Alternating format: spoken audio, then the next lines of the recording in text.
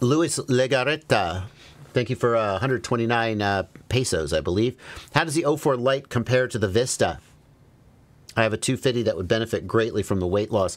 I would say that the image quality on some of the Vista cameras,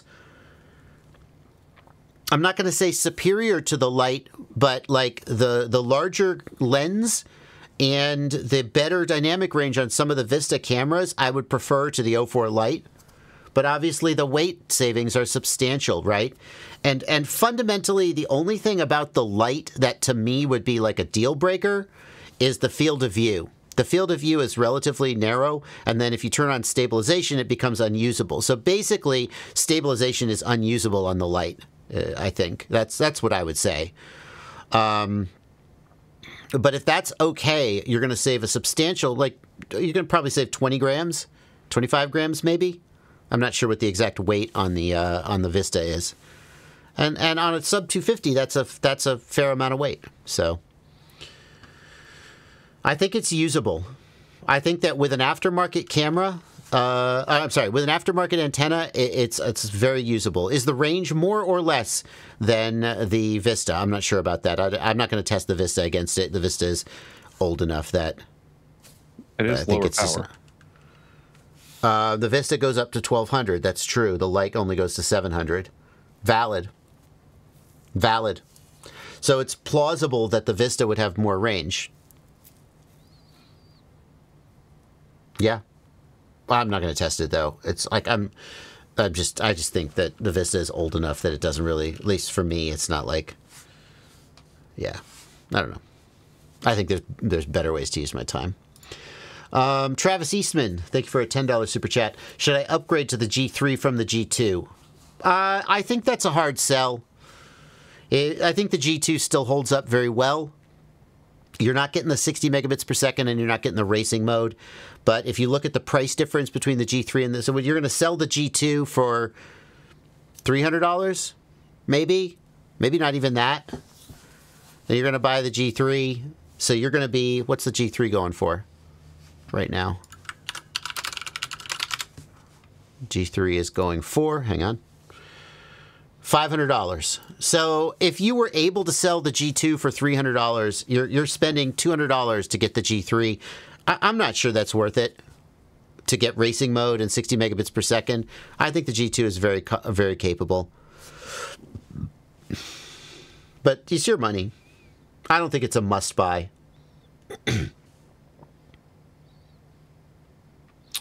What's the best 1S whoop that binds with the goggles Integra? Cooper Swart, I don't think you should answer that question right now. I think that there is about to be, in the next month, a whole shitload of O4 Lite-based whoops that deserve your consideration. Right now, is there even a 1S whoop at all that runs the O3? All the ones I can think of are 2S or 3S or 4S. Yeah, I think you should wait a month to answer that question because the O4 Lite is going to be a game changer in that respect. I have 3 quads set up with Walksnail. Is it worth the money to switch to the O4 Air unit and get goggles 3? I hate when people ask me, is it worth the money? Because almost always the answer to that question is, it depends, how rich are you? And I don't know how rich you are. You're considering buying 3 Air units at $220 a piece, that's $660, and the goggles 3 at $500, you're considering dropping over $1,000. So that means you've got money. Is it worth it? I don't know. You have to spend your money. Are you happy with Walksnail? Are you kind of looking for permission to spend the money? Okay, you have my permission. It's worth it. It's amazing. It's so much better. You're gonna love it. I don't know. I mean, I'm just telling you what you want, what I think you want to hear there. That's such a huge amount of money.